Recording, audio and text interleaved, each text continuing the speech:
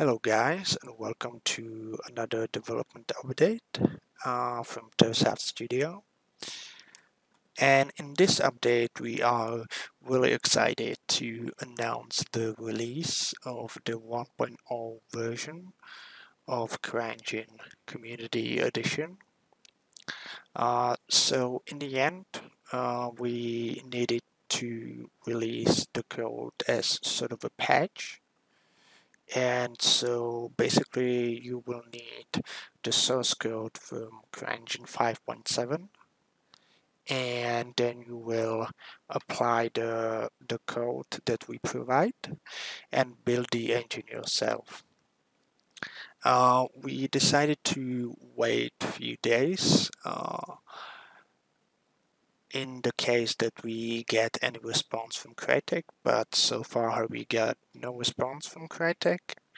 So we needed to distribute the code and the engine itself so that we don't break any license agreement, which we obviously don't want to. We always honor any license agreement.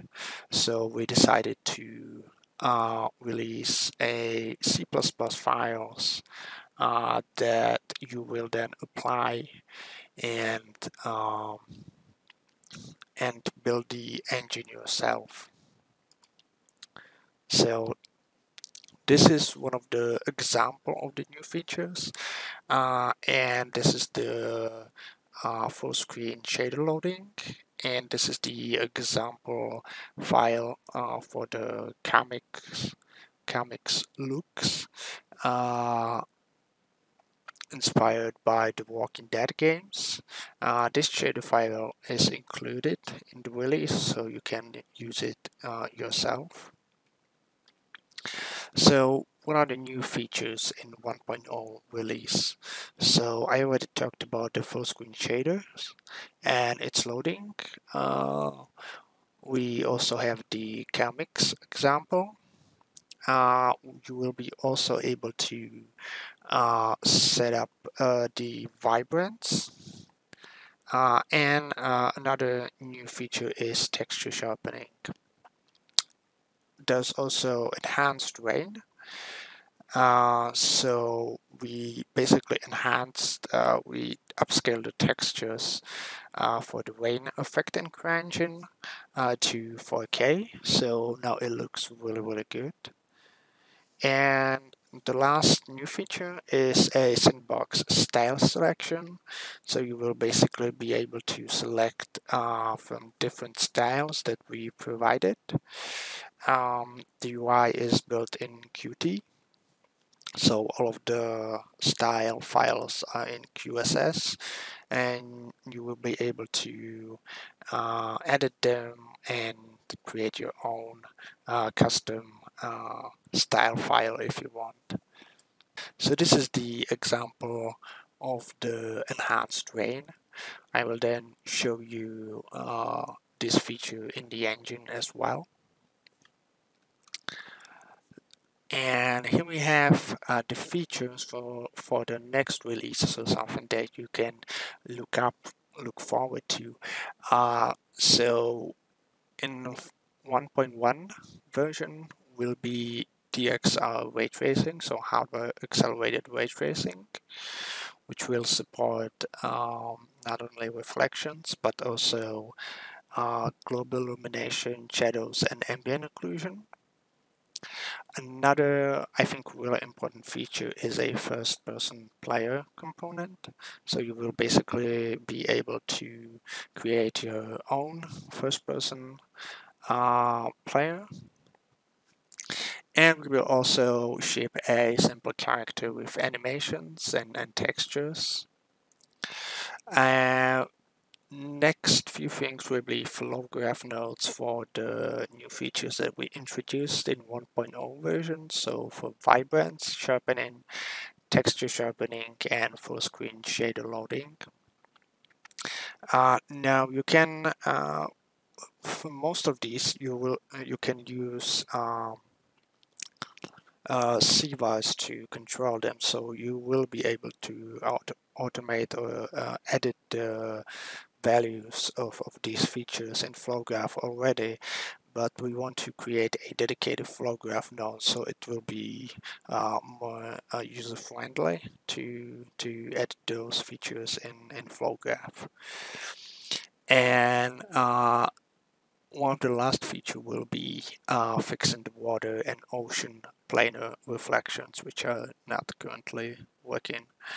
Now this list is just it's not 100% complete. Some of the features may disappear, or some new features may come, and this is not a complete list of features that we will definitely ship. Like, this is not a promise, but this is rather something that we would like to ship in the next release. But just keep that in mind that this is not the final version. So here I prepared some useful links. So we do have a website for the engine. You can go to engine.tosafstudio.com. Then we also have a Learn Center. You can find that also on the website. We have a Discord community, so if you need any help or you want to get in touch with us, get us your feedback. That's also really important for us. You can do so on the Discord channel. Also on the website, you'll be able, of course, to download the engine. And we have a GitHub repository as well. By the way, all of the links will be in the description box. And on the website, you will learn exactly how to install all of the files and how to build a solution. So the process is more easier for you. So here we are. I promised I will show you the new features of the engine. So first of all, you can see there's a new theme, and you can go to Preferences and to Styles, and here you can here you have different styles that you can choose. For example, Blender, which looks like this. There's a lot of different styles, but I'm just gonna use this one because I like it the most. And what you can see over here is the advanced enhanced rain. So basically how CRYENGINE system rain system works is by using textures for the rain. So basically the falling drops textures, that's enhanced as well. And the puddles are also a texture. So originally I think it was 2.256 to 2.256, but we upscaled the textures to 4K, and now everything looks just much more clearer. You can see this beautiful puddle over here, and as I go closer you can see all of the beautiful details in there, so that's really cool. By the way, this is example of the sample level, but it's still too early and too rough. This is one of the things that we won't ship in 1.0 version, but you can see the work in progress work over here. So another thing that I can show you is the two new features, which is sharp texture sharpening and vibrance. So if we set it to 1, you get really nice looking image, and I actually prefer setting the vibrance to 1 because it just looks much more natural. We can maybe take a look at the sea over here.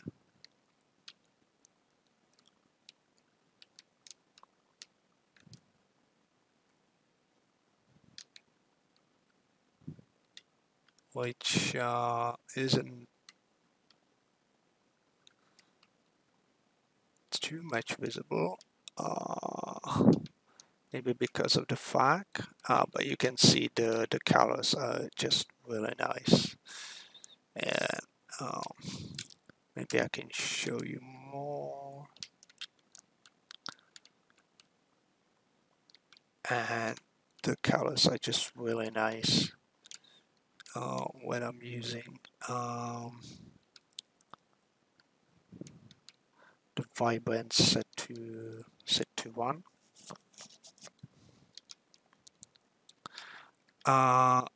You can of course let's just stay here by this building. You can also crank it up to 2, which will create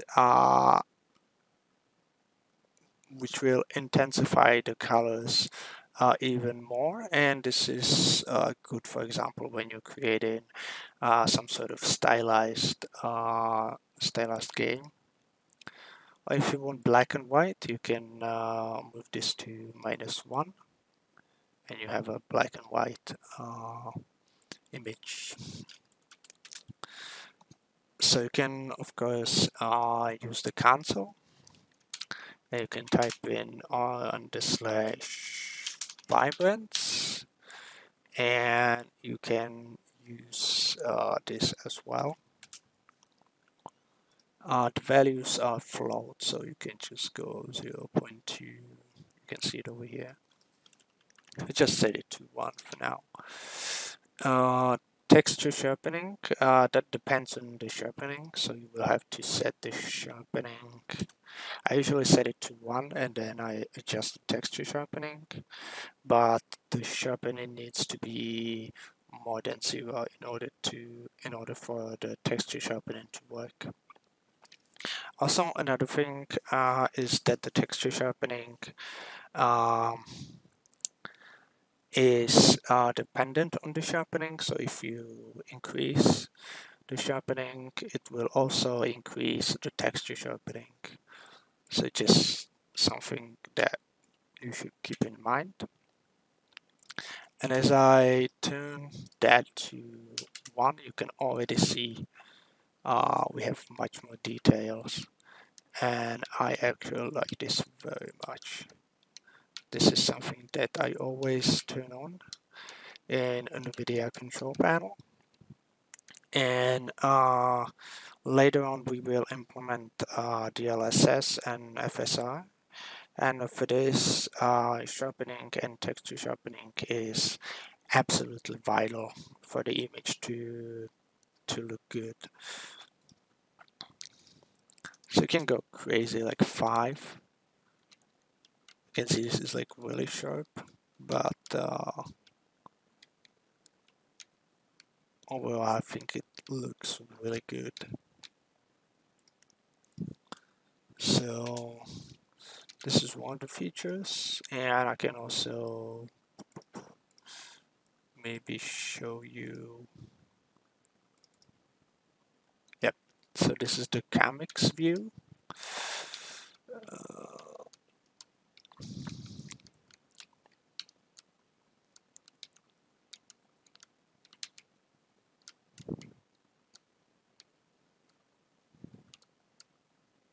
You can see the enhanced edges and some pasteurization. So this is how it looks with the shader. Also, if you do want to use the comics shader, I highly recommend playing with Swiggy. So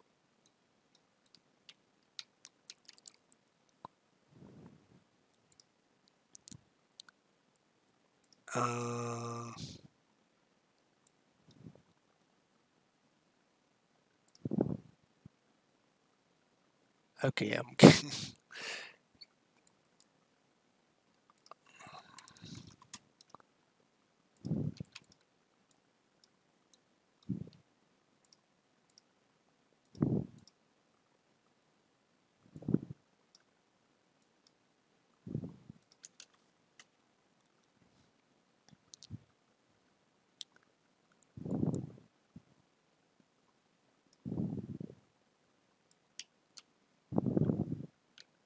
this still doesn't look the best, but it looks better.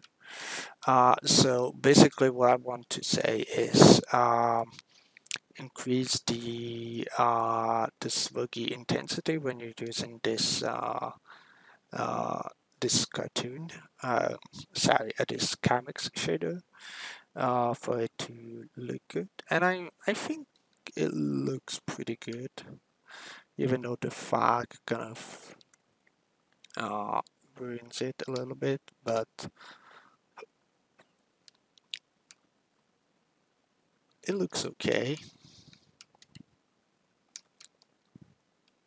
So this is the comics shader, and it goes like that. No, five. Hopefully I didn't break anything. And you can just disable it over here, and you have the same scene. And I think we're good. I think I showed you all of the new features. By the way, this is um, as you can see over here, it's DirectX 12, which should be the default for every game that or every project that you create. It's working now. It's not crashing, and everything is working really good.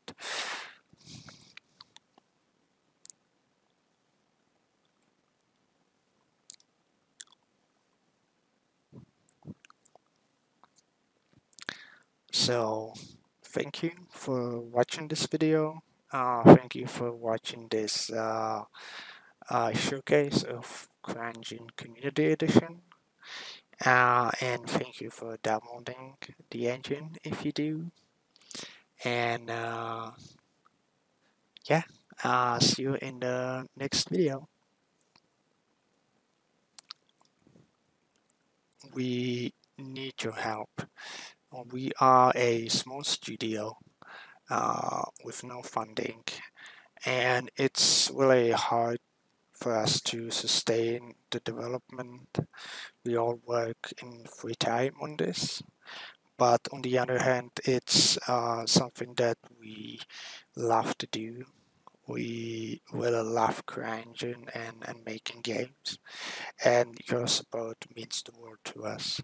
So if you can, please support us on Patreon. You can donate as little as €5. And if you cannot support us on Patreon, you can support us by sharing this video or sharing the website for the engine. So thank you very much for any support.